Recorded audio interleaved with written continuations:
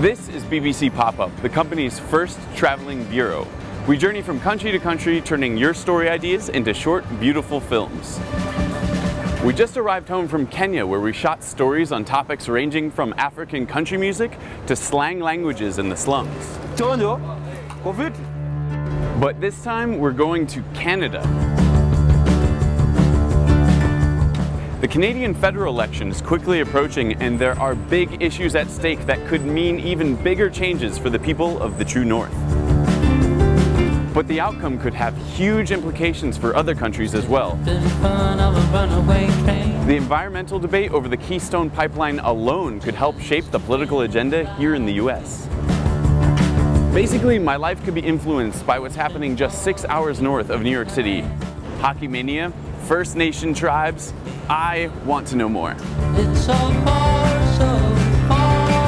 away. It's so far away. We have like a pretty large Lebanese community. We have a really large Moroccan. There's a lot of Indians as well.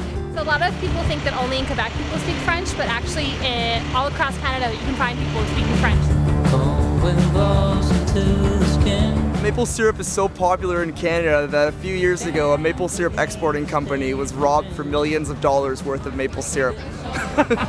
We don't live in igloos. It's a common misconception about Canadians, but we don't. We live in skyscrapers, houses, suburbs. I've been here since six years now, and since then I can never adapt to winter. Never. Did you know that in Canada you can actually see the Northern Lights? Queen in Canada, we have a constitutional monarchy, so technically she's the supreme leader of Canada.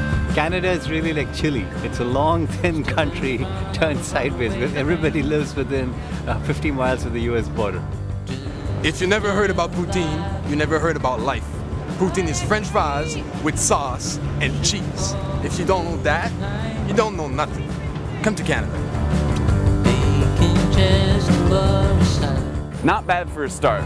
We're starting our journey in Quebec later this month with a full team of journalists to learn more about Canada. Until then, we want you to tell us what stories you'd like us to cover in Canada, but you don't have to be Canadian or even from North America to get involved. Get in touch using #BBC Pop-Up.